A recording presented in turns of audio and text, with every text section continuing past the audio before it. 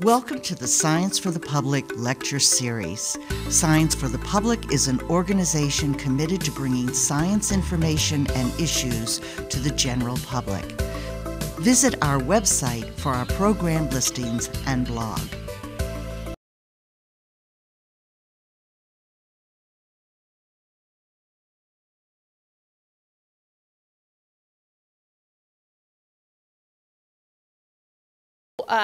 I want to thank the Friends of the Belmont Public Library. They sponsor events like this. And I want to especially thank Yvonne Stapp, the Director of Science for the Public. She coordinated this event that you guys are getting to enjoy today. I'm going to let her come up and introduce Daniel. But let's give a round of applause for Yvonne. Oh, boy. Good evening. I'm Yvonne Stapp for Science for the Public, and I welcome you to tonight's special lecture, Clouds, Chemistry, and Climate Change, Why Our Current Climate is What It Is. Our speaker is Dan Cziczo, Professor of Atmospheric Chemistry at MIT. Dr. Cziczo is an expert on the relationship between clouds and climate, so it is our very great fortune, well-timed this week, to have him after following the two massive hurricanes, Harvey and Irma. Although clouds and the particles that produce them are core features of climate and climate change, we don't really hear about this process. So after tonight, we'll all have a much better understanding of how climate scientists analyze this complex relationship between atmosphere and ocean and these particles in the atmosphere that all affect the Earth's climate. Dr. Cziczo is an expert on the atmospheric particles that produce the clouds and how clouds regulate Earth's temperature. Tonight, he's going to explain to us what this work reveals about Earth's present and future climate. He'll discuss also why the excess CO2 in the atmosphere will continue to remain a problem, and he's promised to also mention something you may not have heard about called geoengineering. Quite a controversial thing, and he's going to give you the facts tonight about this. Dr. Cziczo has been involved in major atmospheric missions for NASA, and maybe he'll tell us a bit about that too. And he's received numerous awards. He is one of my favorite translators of technical information for non-experts like the rest of us, and we are very honored to welcome him tonight. Thank you. So it's an absolute pleasure being here, and I actually wanted to say thank you first to Belmont Public Library for having me out, just for the chance to talk to you guys today, and also to Yvonne for all of her work at Science for the Public.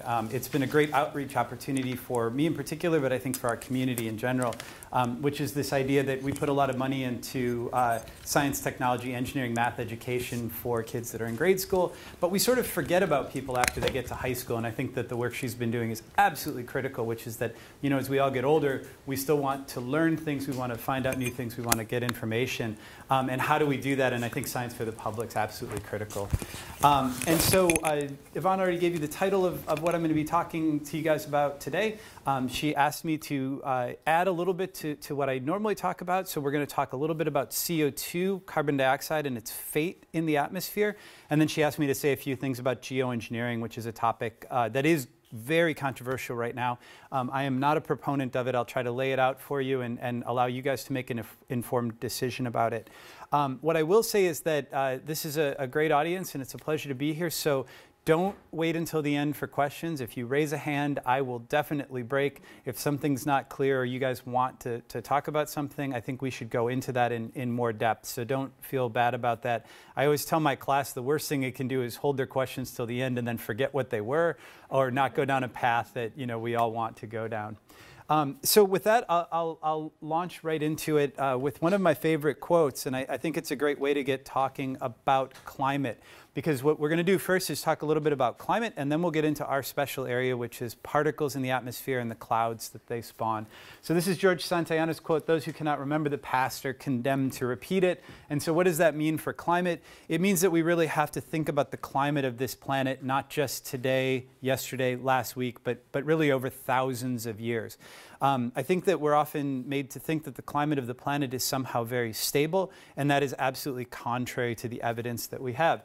So this is a time series, and on the bottom axis, it's going back almost 1 million years, 800,000 years in time. And this says what the temperature of the planet is, and that's on the y-axis here. And there's this number over here, which is 0, which just means it's the same as some arbitrary number, and you can pick what that number out is. It could be what it was today, it could be last year, it could be 10 years from now, it could be anything that you want it to be. Scientists normally get together and we pick out this mystical year of 1750. The reason we do that is that people normally agree that that's before the Industrial Revolution, it's before humans really had an impact on the world around them. And so that 0 that we pick out is some climate that was around this planet about 250 some odd years ago. And what you can see is if you go back in time, climate's swinging back and forth. It's a little bit warmer at times than it was today. At other times, it's much, much colder. So this is in degrees Celsius, which is a little bit over a degree Fahrenheit, the degrees that we commonly use in the US. As scientists, we tend to use degrees C. But you can see that it can be as much as 8 degrees cooler.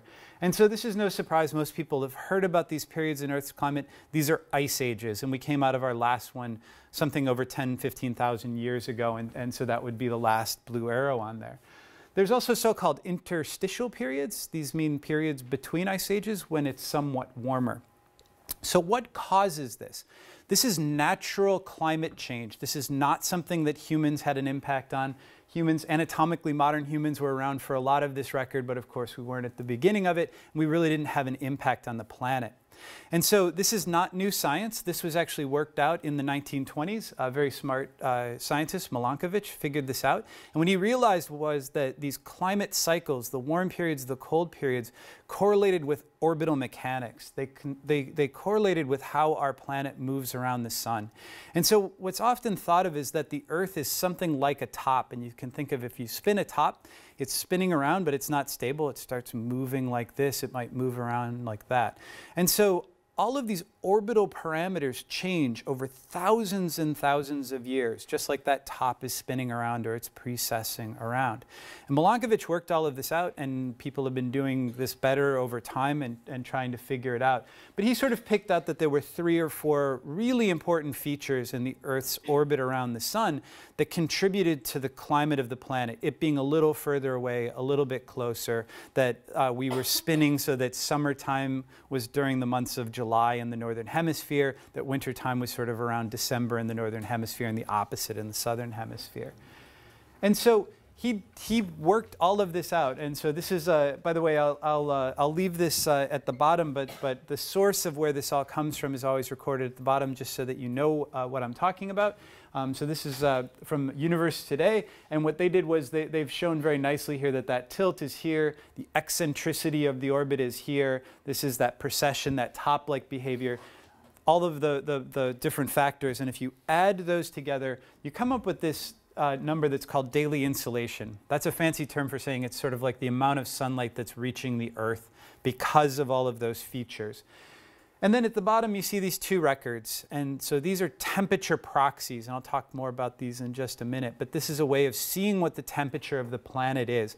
And so what Milankovitch was able to do was look backwards in time and realize that these different parameters, when you added them up, led to what the temperature of the planet was.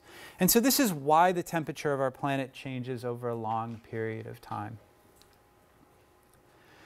So that's over thousands of years. But if you look at shorter time periods, Earth isn't really changing its orbit around the sun. Those things aren't really changing over time. And instead, there's different things that are forcing the climate system. So for us to understand this, what we can do is acknowledge that there's these ice ages and these interstitial periods. But we really want to zoom in on what's going on right now, or maybe over the last few thousand years while we've had a human civilization going on. So we can do that. We can sort of zoom in on that part of the climate record. And so now on the x-axis, this is year. This is not hundreds of thousands of years anymore. This is a couple thousand years. You can sort of think of this going back to, the Roman Empire or something like that. And now we have global temperature on the other axis there. And the first thing that I'd like you to notice is that even while we have these huge climate swings over hundreds of thousands of years, this temperature is very stable. It's saying that the average global temperature, and this is the idea that you take the temperature everywhere on the surface of the planet, over the course of a year, you add it up and you average it. That global temperature has changed really by no more than about 0.5 degree Celsius, something just under 1 degree Fahrenheit, over those thousands of years. There's a couple different colors here, and so we should sort of talk about these a little bit more and think about what they mean. So first off, you'll notice that before this year, 1880, and this is another magical year for scientists that I'll talk about in just a moment.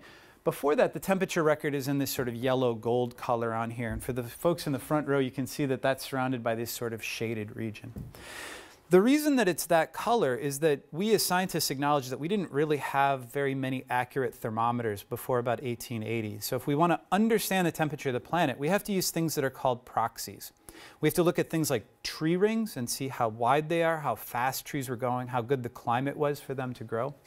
We can do things like look at air bubbles, past climates, past air that's trapped in ice, in glaciers and that type of thing. We can also look at the record that's in stalactites and caves and things like that. And so this can all be worked out to figure out what the temperature is. That's not as good as a thermometer, and that's the reason for this shaded region here, which acknowledges that we're not very certain about it. We think that it was this temperature, but it could have been somewhat higher, and it could have been somewhat lower, and so we're acknowledging that. Now in 1880, this magic year, that's when we not only had thermometers, we had them for some years, number of years before, but now we've had enough of them around the planet that we can start thinking about a global temperature and making that record. That sounds like it's fairly recent, but believe it or not, Blue Hills, which is just south of us, was actually the first temperature record in the United States, and it started in 1884. And so that's why this year is there. Even in the US, we didn't have a temperature record going on, a climate record going on before the mid-1880s. And so what you'll see is that that temperature is very, very constant over this period of time. There's a few weird features that are going on in here. So there's these periods that look like they're a little bit colder. There's the so-called Little Ice Age. There's some volcanic eruptions, and we'll talk more about those later. They put a lot of particles into the atmosphere that scattered sunlight away, and it got colder. There's another period that's often called the medieval warm period. And what you'll notice is that even though it was called the medieval warm period and everybody talks about how wonderful it was actually cooler than it is now, today. But what is very striking is this increase sometime after that temperature record started, really within the last few decades, where temperature has started taking off very quickly. And so what I'll remind you is, although we know that there's natural climate forcings due to orbital mechanics, this is not orbital mechanics. It cannot happen that fast. This is a rapid change in time that has a fingerprint of a couple decades. So it's not what we talked about that Milankovitch figured out. It's got to be something different. One last thing that I'll make a point about is that this you can think of as being sort of the record of human civilization. There were cities, there was agriculture that went back some thousands of years. Before that, the same type of climate record, the same stability was there. And so those wild swings in temperature that you saw earlier, there were, again, anatomically modern humans for a large part of that, but they didn't make a civilization. And there's been a lot of scientists that have looked at this and talked about that civilization and stable climate is not an accident, that there's a lot of evidence that having a stable climate allows you to build cities, make agriculture, populate regions. And you'll see that, again, we've had this very stable climate. And so I just want to hammer home the point that this is really important for civilization, is having that stable climate. We're starting to now get outside of a region that we know anything about. We don't know how civilization responds to warmer temperatures than this, or much colder temperatures, to be quite honest with you. So I mentioned that this can't be a forcing that's due to orbital mechanics, that there has to be something else going on. And we have a hint of what this is, and that's carbon dioxide. So if we go back in time, we can see that as climate changes, there's also changes of things other than just orbital mechanics. We also have carbon dioxide changing in the atmosphere. And I'll talk about this being natural, and then we'll talk about the effect that humans can have on this in a few moments. But what you can see on this plot is that temperature is on here in blue on the upper panel, and the amount of CO2 in the atmosphere is on here in the lower panel in the red color here. And you can sort of see these swings. As temperature goes up, CO2 is up. When temperature is down, CO2 is down. And so this is sort of giving us a hint that maybe there's something else to look at here for us to understand what could force climate over a few decades and not over a few millennia. So if you watch the nightly news, you watch a bit on YouTube, or you read the paper, what you'll think is that we're just starting to figure out climate. One of the things that I want to get across to you guys tonight is that that's absolutely not true. We as humans have been concerned about climate and trying to understand the Earth and the Earth system for hundreds of years now. And so this is a sort of a personal hero of mine. This is John Tyndall. He was a Brit. He was working in sort of the mid-1800s. The reason I like him is that I'm an experimentalist. I go out and do field work. I build instruments in the laboratory, and that's what Tyndall did as well. So this is an instrument that he had called a comparative spectrometer. The idea here was that he was able to put different materials in this tube-like structure, and then he could put different types of energy through it. You can think of that as being sunlight or heat, and he'd see what was in the tube and how it would react with the heat or the light that was being put through it. And then he would report back on this. And so Tyndall was really interested in the atmosphere and the effect that it could have on things like sunlight coming down, as well as the heat of the planet as the planet was trying to sort of as it was trying to radiate that heat out into space. And so at first what he decided to do was put, the major components of the atmosphere into his spectrometer. He put oxygen in there, he put nitrogen in there, and lo and behold, he figured out it did nothing. Scattered a little bit of sunlight. When he put light through it, it didn't do anything to heat from the Earth or anything like that. It wasn't until he started putting some strange stuff, some very low concentration materials, carbon dioxide and ozone into it, that he started to get a result. They didn't do much to sunlight, but what he realized was that heat that the planet was trying to give off got sort of trapped by the material in this spectrometer and re-radiated. So if he tried to put heat through it, it didn't just pass through. That material would absorb that heat and then re-radiate it, and his spectrometer would warm up. And so he's got this famous quote where he talks about how the Earth would be in an icy grip if it wasn't for these low concentration species like carbon dioxide and ozone being in our atmosphere. And so he's worked out the first part of climate change, the first part of human-induced climate change, that is, when he realized that there's these materials in the atmosphere that are really important for maintaining the temperature of our planet. I need to give a quick shout out to Eunice Foote on the first line here. So Eunice Foote was a scientist, a contemporary of Tyndall's. She was working in Cambridge, in Cambridge, Massachusetts, at almost the same time in the mid-1800s. It turns out that at that point in time, we were perhaps not quite as evolved as we are now. We did not allow women to present at scientific conferences. So that's something that's changed in the last 150, 170 years, much for the better. Eunice was a fantastic scientist. She worked a lot of this out at the same time, or figured a lot of this out. She then had to pick a man to go give presentations at scientific conferences for her. If she had any shortcoming, it was perhaps in picking the person to present her material. It turns out that she didn't do a very good job of that, and whoever was presenting that material was not very engaging, and a lot of it was lost as it went through, as we went through the years. And so Tyndall got a lot of the glory for this, and Eunice lost out on this. There was a really nice article in the New York Times about her. I think it was a little bit over a year ago. One of my colleagues brought it to my attention. And I think she's gotten a nice write-up in the Globe and a few places like that. So it's a fascinating story, and it's somebody, I think, if you pay attention to climate, that you'll start hearing more about over the next few years. Okay, so we're still talking about natural climate and what's happening in the Earth system. And so Tyndall, again, is working out most of how this happens. And this has been, over the subsequent decades sort of figured out. And so you can think of CO2 as being this sort of stabilizing element of our climate system. CO2 is being put out by various activities. You can think of a natural one being volcanoes erupting and putting CO2 into the atmosphere. So that's helping to keep the planet warm by keeping some of our heat in, acting like a blanket over the surface. But if those volcanoes just kept erupting, that would mean more and more CO2, and the planet would keep warming up. And we obviously know that's not happening. So there's something that's stabilizing it. And so quite naturally, one of the things that we realize is that CO2 makes its way into the ocean. It combines often with other materials, things like rocks that are being weathered, and you end up getting this material, calcium carbonate. And this sediments out, finds its way down into the sediment, and then it's trapped. And so this is a perfectly natural cycle, and it keeps CO2 at a relatively even keel in the atmosphere. You can think about the ice ages we talked about earlier and the part that CO2 is playing.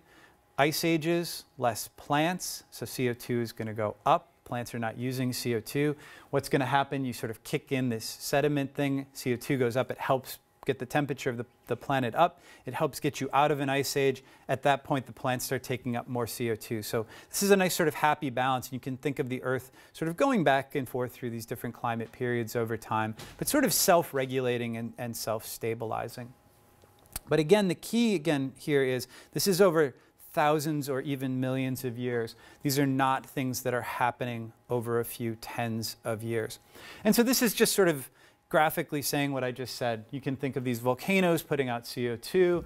Atmospheric CO2 goes up. The planet temporarily warms. You have a bit of weathering. You make more of this calcium carbonate. That gets trapped. CO2 goes back down. The temperature of the planet returns. Everybody's happy. You get sort of these long time swings.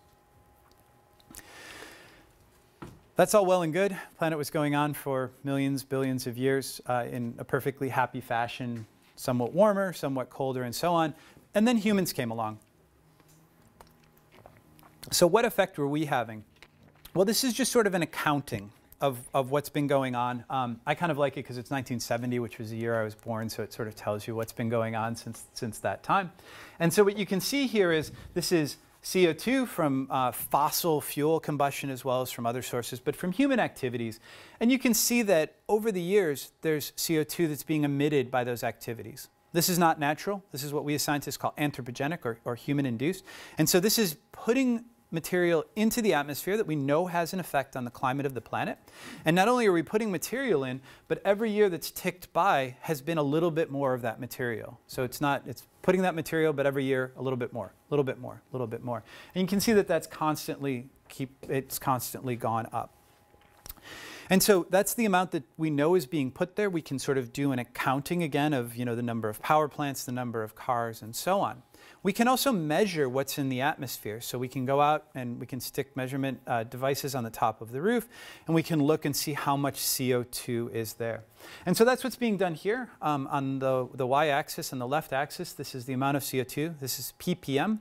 That stands for parts per million. So you can think of a million molecules in the atmosphere. If you did that, there would be in the year 1970 again, so this year that the last one started out at, it would be about 320 of those molecules would be CO2. We can fast forward to 2010, and it's something over 390. If anybody was reading the news about a year and a half ago, we hit 400. And so nobody in this room will live in a world that has less than 400 parts per million CO2 in the atmosphere again. That's sort of in the rearview mirror. We're going to keep going up. And so these two are directly related. We're putting CO2 into the atmosphere. We're putting more every year. And we can see the amount of CO2 in the atmosphere rising as a response to that. This is just a quick quote from the Intergovernmental Panel on Climate Change report, and they just say that within that last 800,000 years where we have this sort of nice proxy record, CO2 is higher than at any time in the past. It's about 40% higher than this mythical year of 1750 before human activities, before the Industrial Revolution took over. And so we have to sort of update that slide that I showed you earlier with this sort of nice cycle, this nice balance going on of CO2 being put out and then slowly being taken out of the system by rocks weathering, by deposition. And so now we have factories in here, which is sort of just meaning, human activities. And so what are these doing? They're producing that CO2, they're putting it into the atmosphere. The atmospheric amount of CO2 is rising. A consequence of that is that there's more CO2 going into the oceans, and people here have probably heard about ocean acidification. That's CO2 going into the oceans.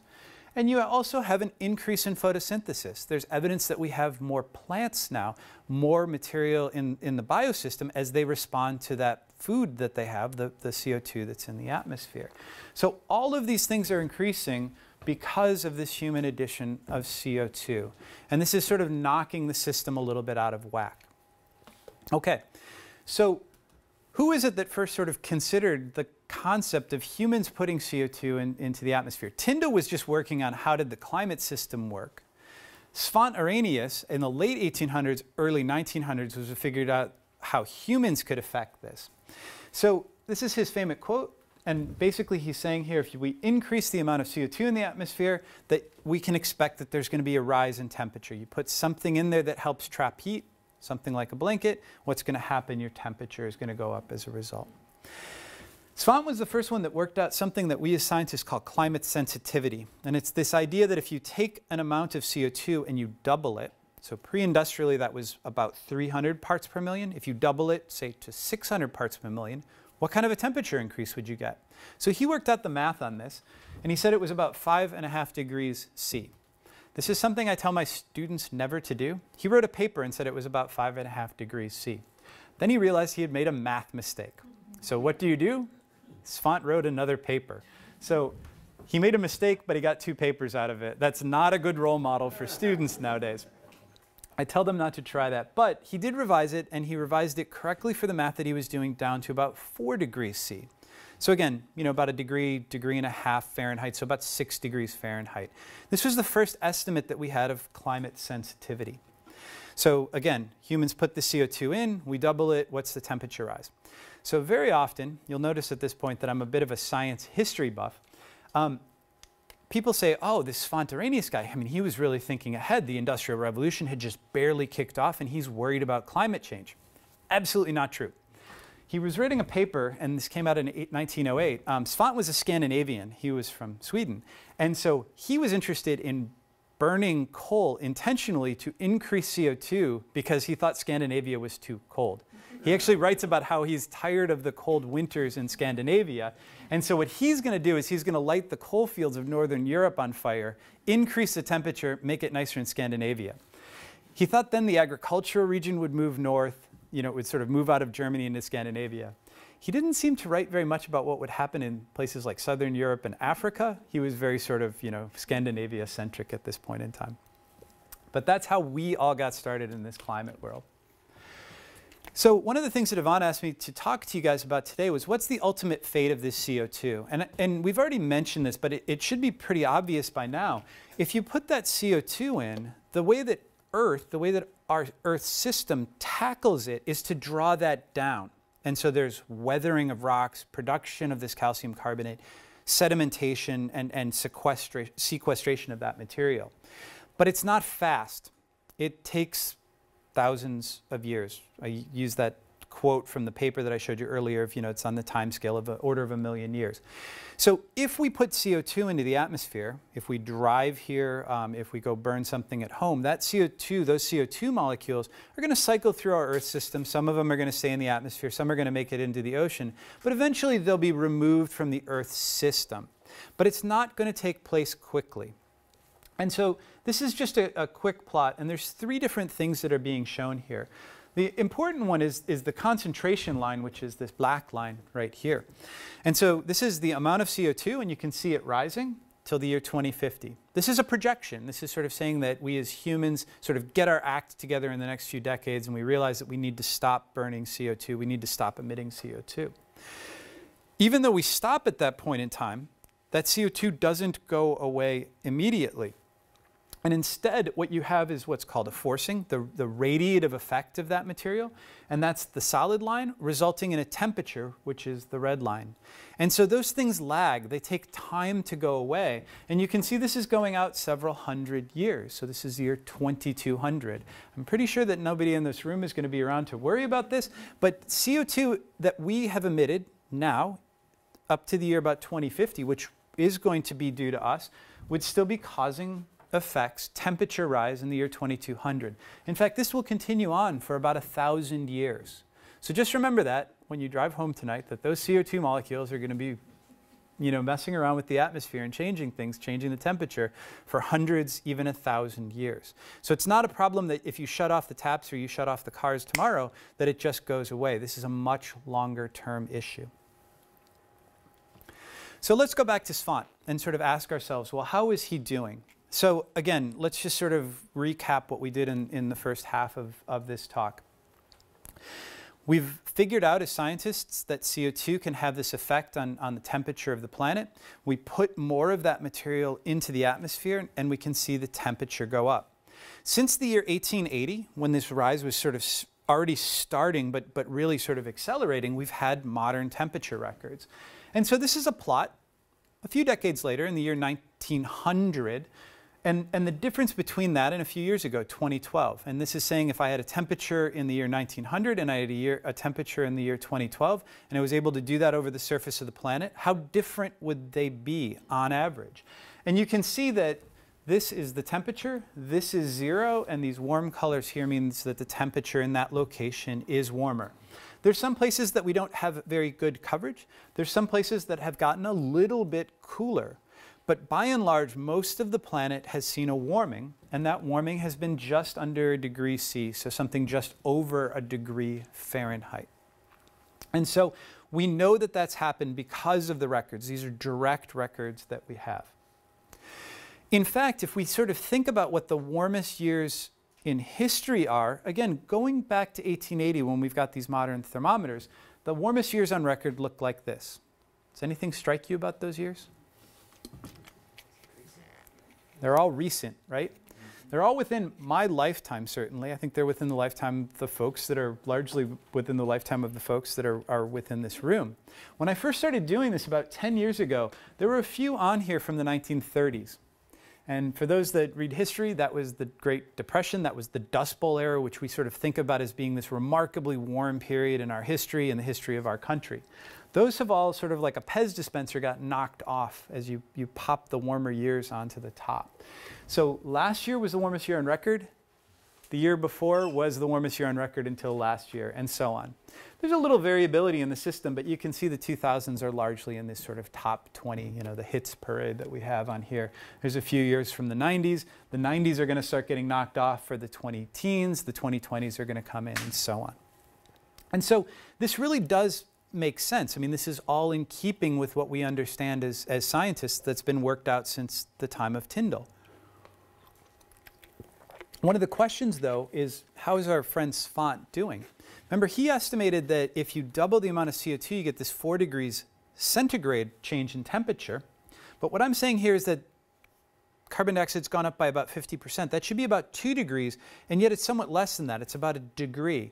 So Svante's off. He's sort of missed something. If he was right, to be correct, CO2's gone up 43%. With his math, we multiply that. It should be about a degree 0.7, and it's only about half of that.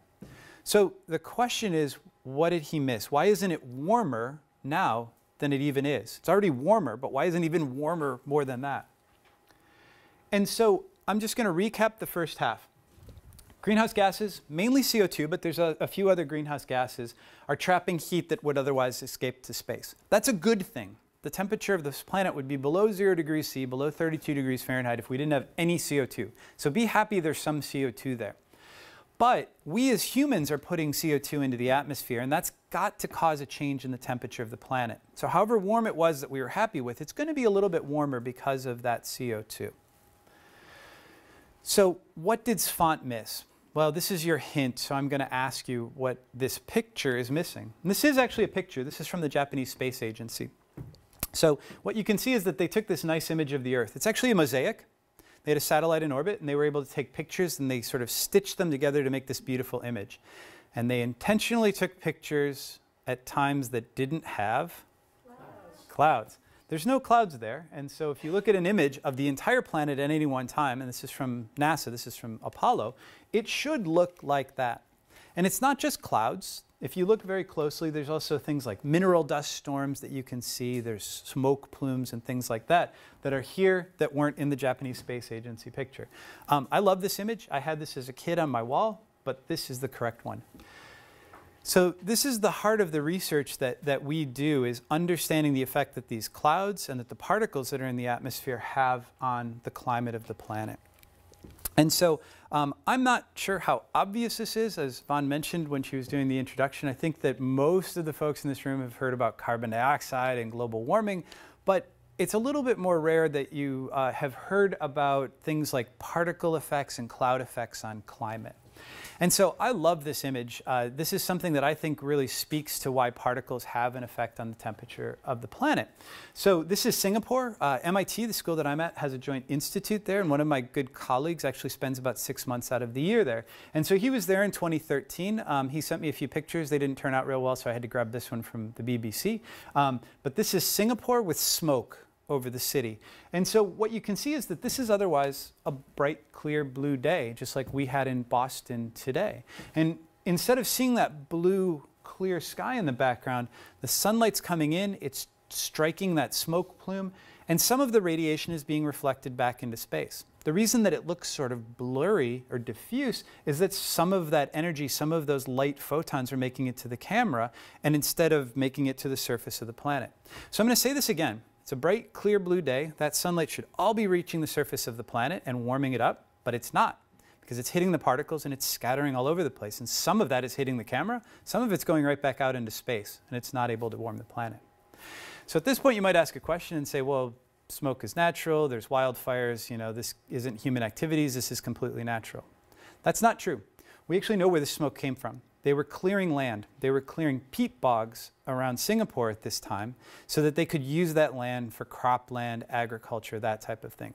So these were wildfires that were set by humans where natural material was being burned to change land usage. So these are human-caused particles, just like the things that come out of smokestacks, out of cars, out of that type of thing. This is just a different source of human-made particles, biomass burning, land usage changes.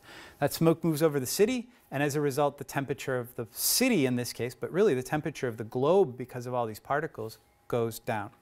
So as scientists, we call this the direct effect. It's the direct effect of a particle interfering with sunlight and making the temperature of the planet cooler. So it turns out that particles are not only important directly, but they're also important indirectly. And what I mean by that is that at the heart of every droplet in every cloud, or every ice crystal in every cold cloud, is a particle that nucleated, that formed that droplet. That water had to condense somewhere. It just doesn't condense out of the atmosphere. It condenses on a particle. So if we agree that there's more particles now because of human activities, that means that there's more cloud droplets. There's more ice crystals as a result. There's more clouds. And as you saw in that image from NASA before, those clouds are white, they're bright, and so they're reflecting sunlight. So if you have more clouds, more coverage of clouds, you're going to end up with more scattering. You're going to end up with a lower temperature of the planet. Okay, I don't expect you to believe me. I'm hoping that you'll believe this guy here. That's a joke. That's me in my lab. And so this is some work that we did with Yvonne in Science for the Public a while ago. And so this jar has no particles in it. And I've put some water. Let me take 1 second just so that I don't get too far ahead. This jar, it looks like one of those beer growlers that you might bring home from a brewery or something like that.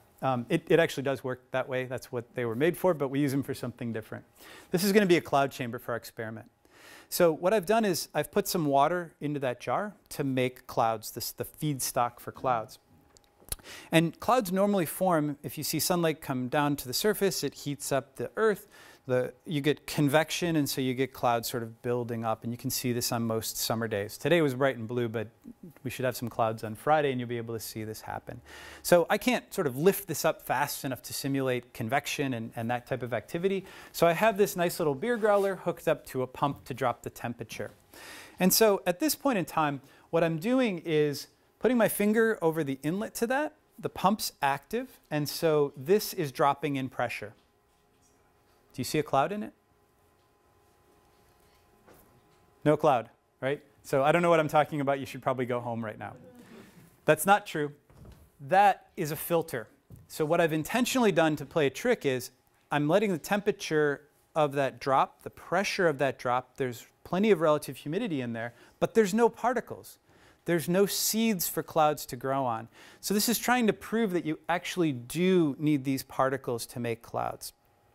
So let's fast forward just a little bit. And so in this case, I'm going to put some particles in. So we talked about Singapore. We talked about these wildfires. And so what I'm going to do is I'm going to light this match here.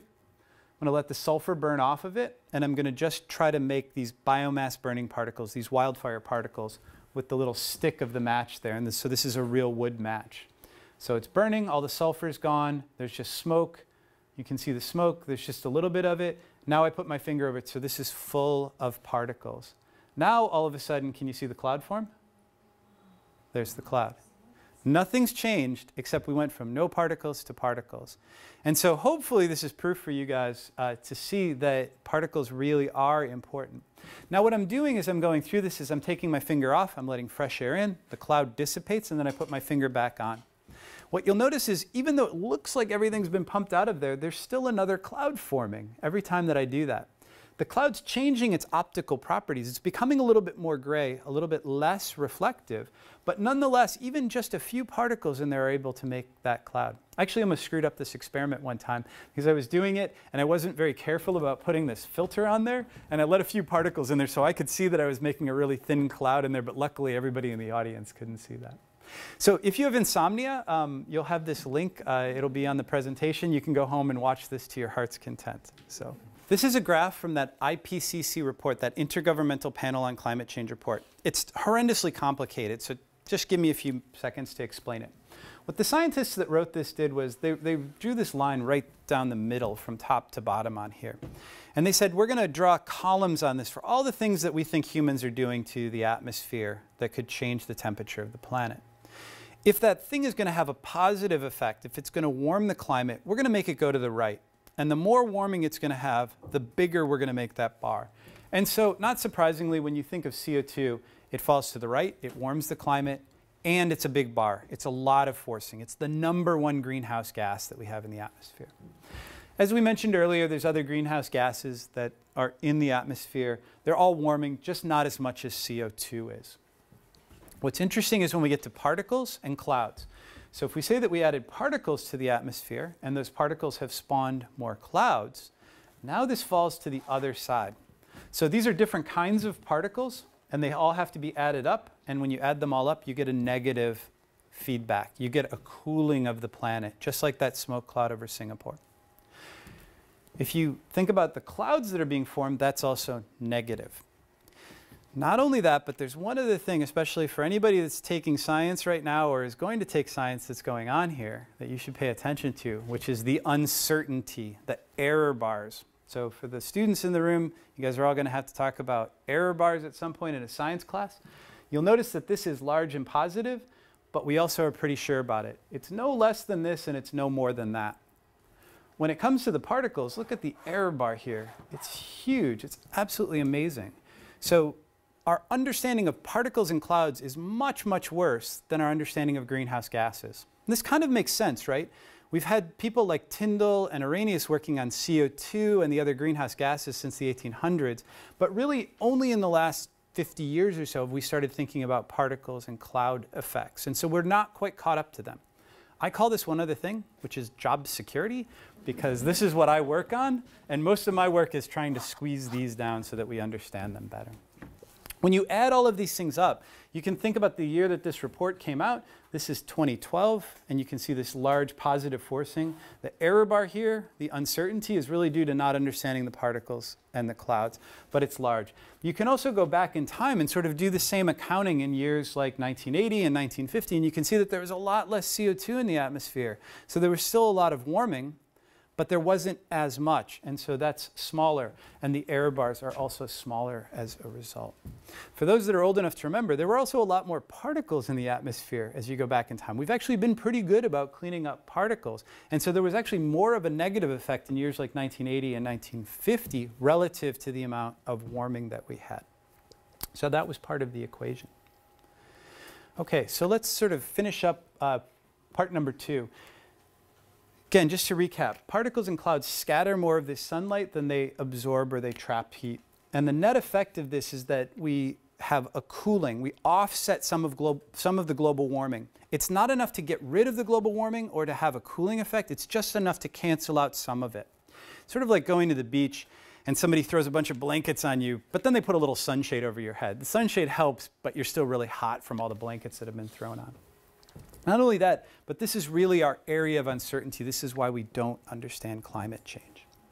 So we can add all of these things up, and we can have this observed warming. And what we can say is that that's really adding things together. It's the large greenhouse gas warming, other anthropogenic forcings. These are the clouds and the particles. We add these two things up. This is the combined forcing, and that's pretty close to the observed warming.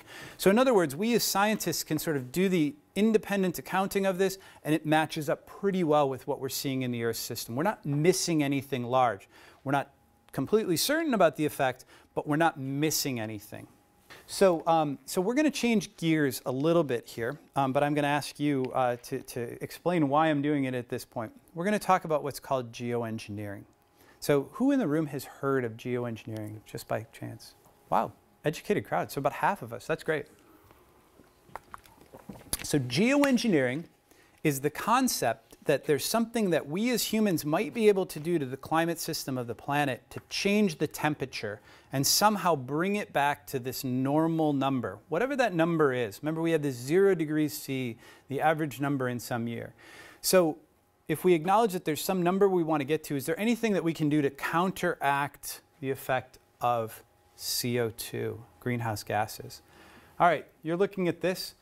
You want this observed warming to go back to here.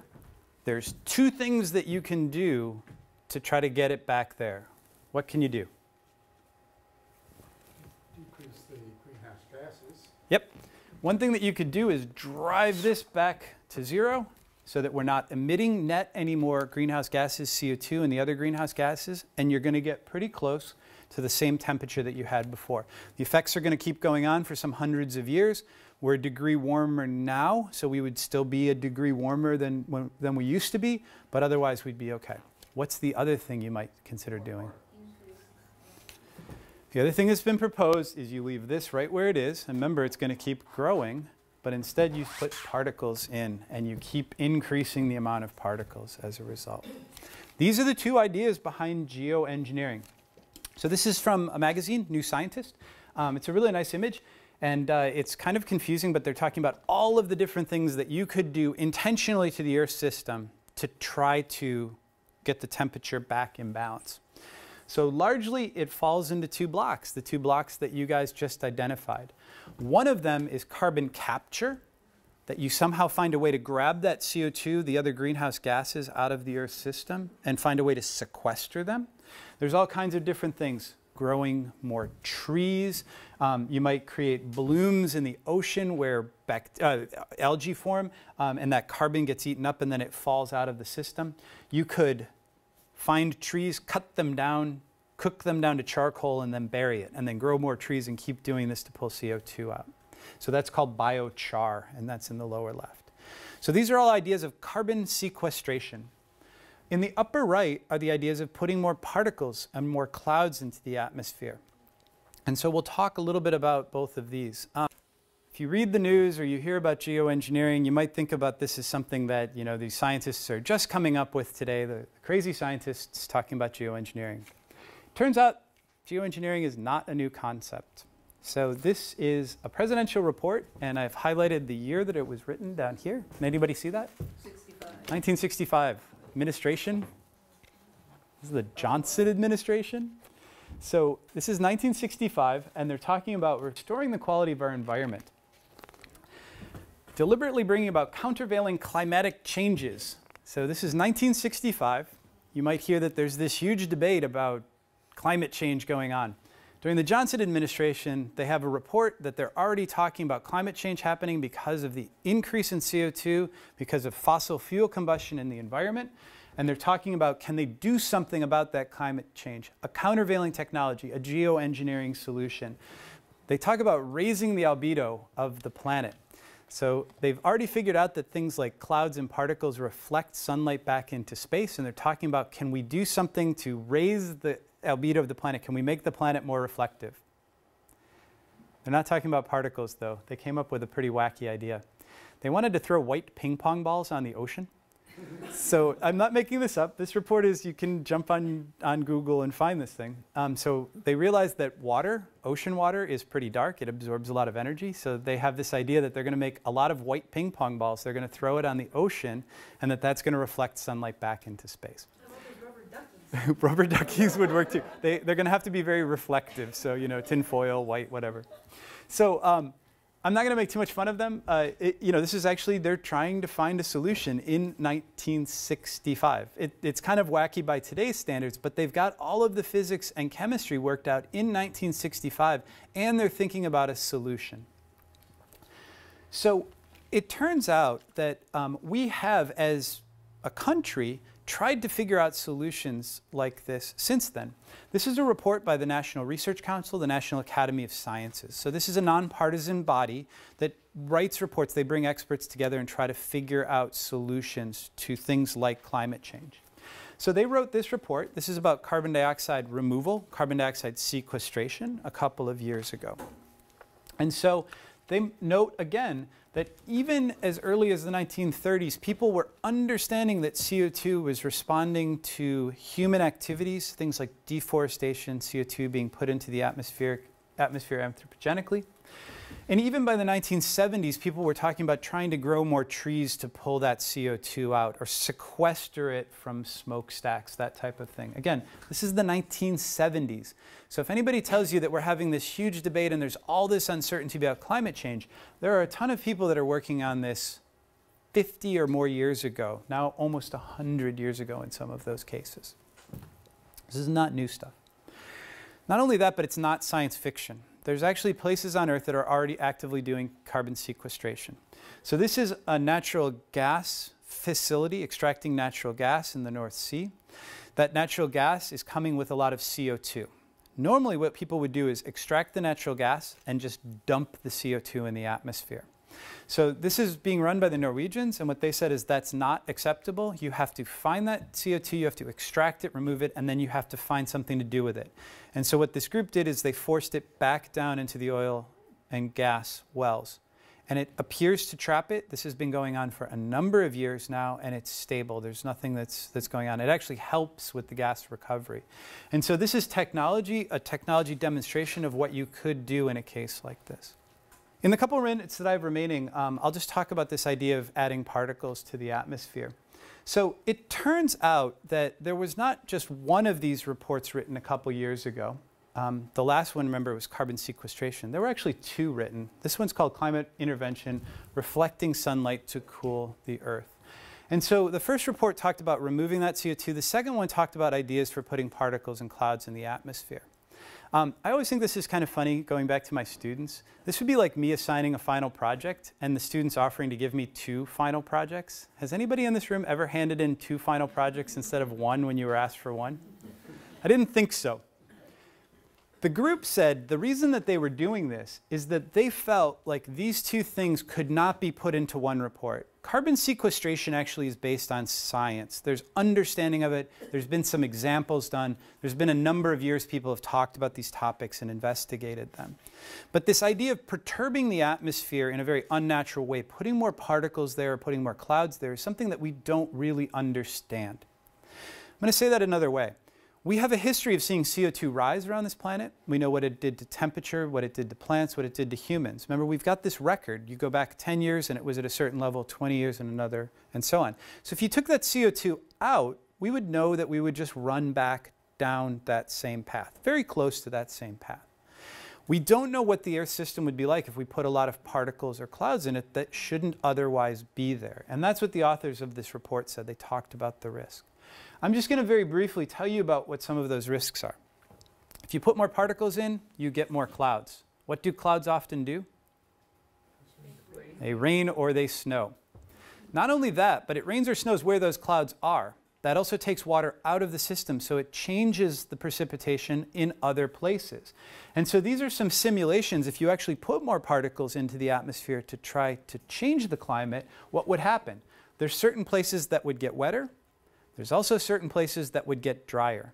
So if you adjust that thermostat and you want the temperature to be something, what you also do is create more rain in some places and you create more droughts in some places. You might be happy with the temperature. Would you be happy if it didn't rain anymore in Boston? No, probably not.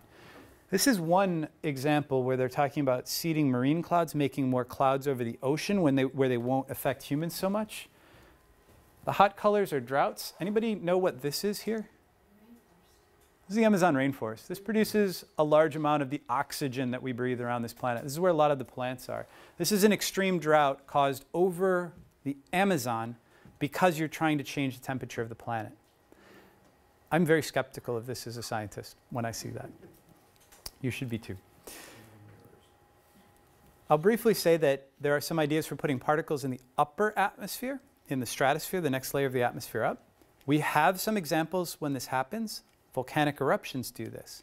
When volcanoes erupt, we see the ozone layer go down.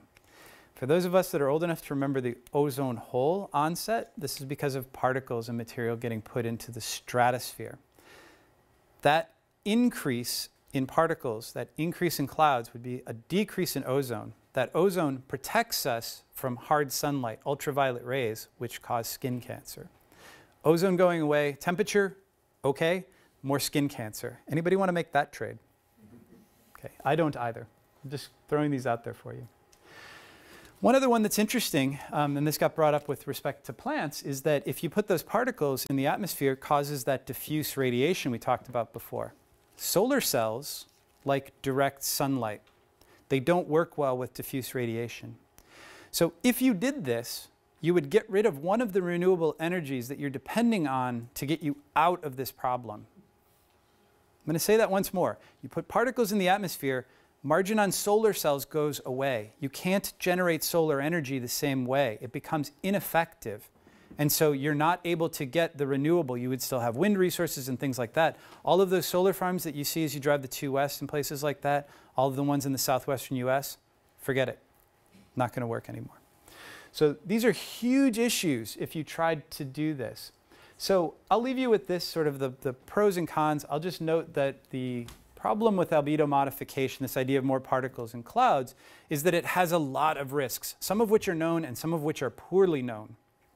Whereas carbon sequestration, running back down, getting rid of that CO2 is a relatively well understood process. It's something that we've experienced before, we have records of. So with that, I'm going to say thank you for your time. I know we're right up against it, but I will stick around as long as you guys have questions. So please feel free, and thank you.